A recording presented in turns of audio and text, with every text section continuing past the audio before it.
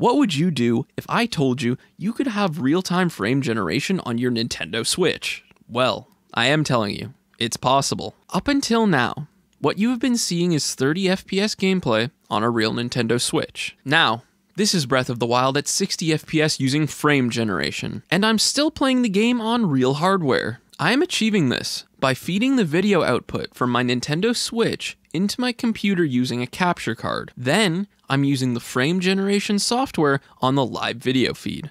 I'm actually playing Breath of the Wild at 60 FPS using my real Nintendo Switch hardware in real time. Of course, my desktop computer is in fact helping me achieve the 60 FPS, and it isn't perfect. There's artifacting and frame timing issues. These frame timing issues occur when the game drops below 30 FPS, so for the best result, pick a game with a consistent frame rate. With that being said, these are minor issues, and even when it drops, it's only a little bit choppy. Otherwise, the experience is insane and it's worth it. What you're seeing on the screen is a little flawed though. It's heavily compressed. The only way I was able to actually record this gameplay was to feed the gameplay at 60 FPS that's already been fed through a capture card into another capture card. There is a lot of compression going on right now. Here's some quick footage I got on my camera so you can see what the game's like without all that compression. The only compression we've got going on right now is the video feed going through one capture card into my computer. So, what does all of this mean?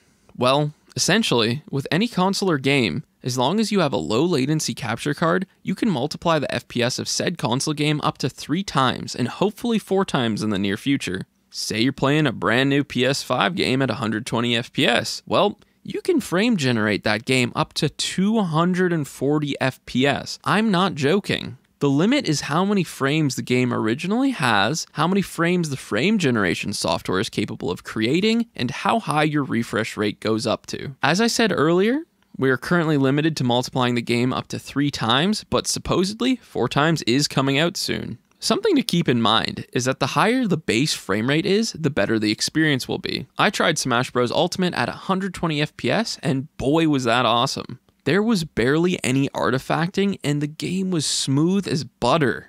Of course, I'm going to stick to showing you guys Breath of the Wild because you can actually see the improvement going from 30 to 60 frames per second. YouTube's only capable of showing 60 frames per second. With that being said though, you can definitely see the difference in the artifacting between the two. The more data the software has to work with, the better the results will be. I even tried Breath of the Wild at 90 FPS, and oh my gosh was that a treat. There's some artifacting issues, but who cares? I'm playing this game at 90 FPS on real hardware, man. All in all, this has major implications for the future of gaming. The most exciting major implication for the majority of you guys watching this video is that the Nintendo Switch 2 will most likely feature frame generation. The chip Nintendo is going to use is being developed by Nvidia. If you've paid attention to the news at all, you should know what this means. But if you don't, it means frame generation is 99% gonna happen. And if it doesn't, I'll be pretty dang surprised.